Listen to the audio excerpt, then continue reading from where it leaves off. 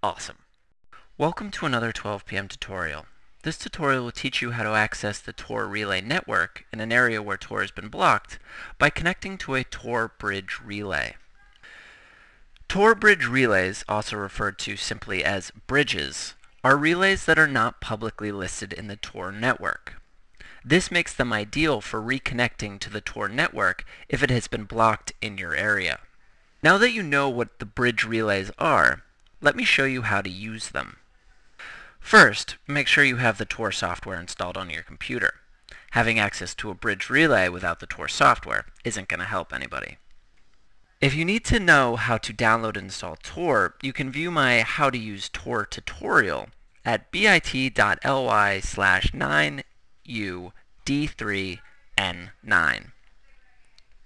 Once you have the software, you can go to www.torproject.org/bridges to read about using bridge relays to access Tor. Let's go there now. Go ahead and take a moment to read over the information on this page. Once you're ready to move on with the tutorial, minimize your browser and start the Tor software.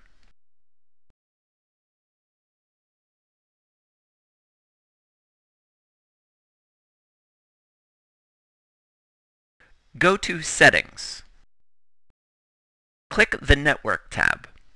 Now check the box that says My ISP blocks connections to the Tor network, and a dialog box called Add a Bridge will appear. This box is where you will type in bridges and where you will see all the bridges you have added.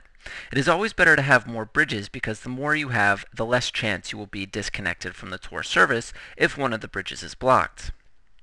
The simplest way to get a Tor bridge is to click the button Find Bridges Now. Another simple way to get a Tor bridge is to open up your browser and go to bridges.torproject.org.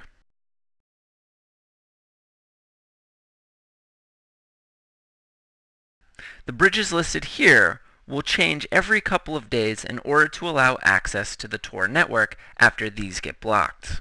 The last way to get a list of Tor bridges is to open a Gmail account and use it to send an email to bridges@torproject.org with Get Bridges in the subject line.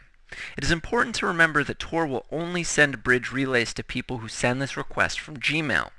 This is Tor's way of minimizing the number of relays that get blocked by securing the information behind Gmail's standard HTTPS encryption.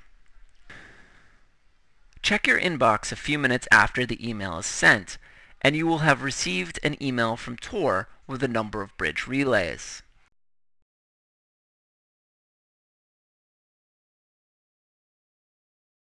Copy and paste each of these relays into the Add a Bridge dialog box and click the green plus sign to add the bridge to the rest of the list.